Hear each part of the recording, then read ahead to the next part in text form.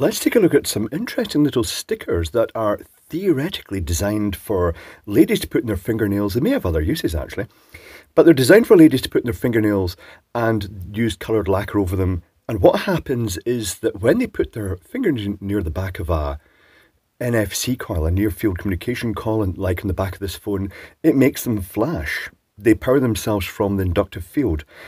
And it's quite interesting because by moving them about, you can actually find the sweet spot of where the coil is in your phone. So it's quite useful for that. The circuitry is very simple. Let's take a look at these stickers. Watch your eyes, the light is coming back.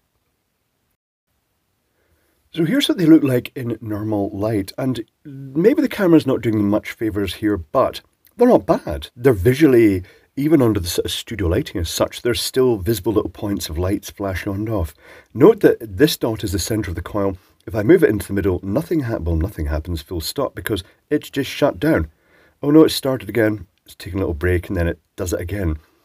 No, it's just intermittently doing things, but it seems to be more sensitive around the perimeter here. I think it must shut down to a sort of lower number of pulses later on. Interesting.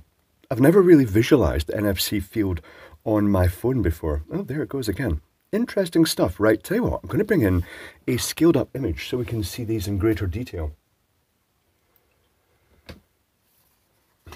And here is this scaled up image, which will make things much clearer.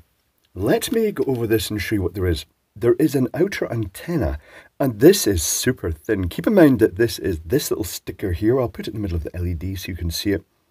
I'll even turn it around to the right direction and you can actually see the scale of this picture versus that. It's worth mentioning I tried these with Qi chargers.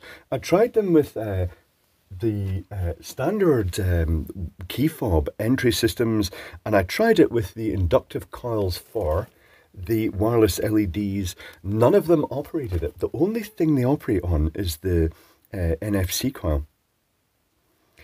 So we have this super fine coil. I measured its resistance at 22 ohms.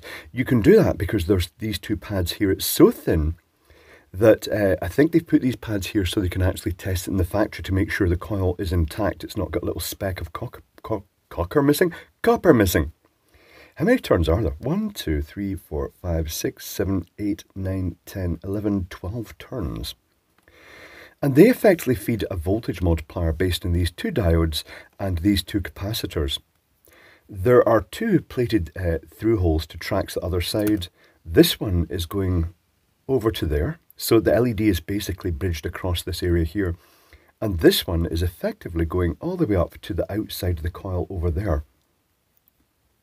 What that means is that the coil, well, I'll show you the schematic. That's the best thing.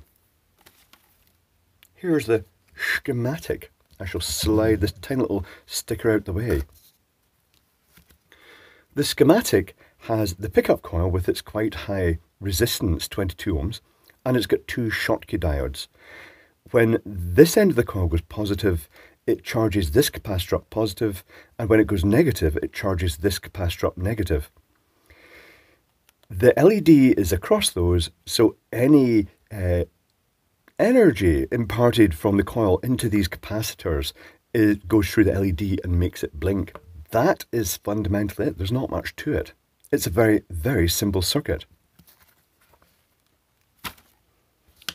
The stickers themselves, I'm trying to think what other applications would be. It's quite useful, the idea of having something that can detect an NFC coil somewhere, or just for novelty, I suppose you could stick it on your NFC card just to see it flash, although it might, in its own way, it may actually shunt some of the energy. But they're novel.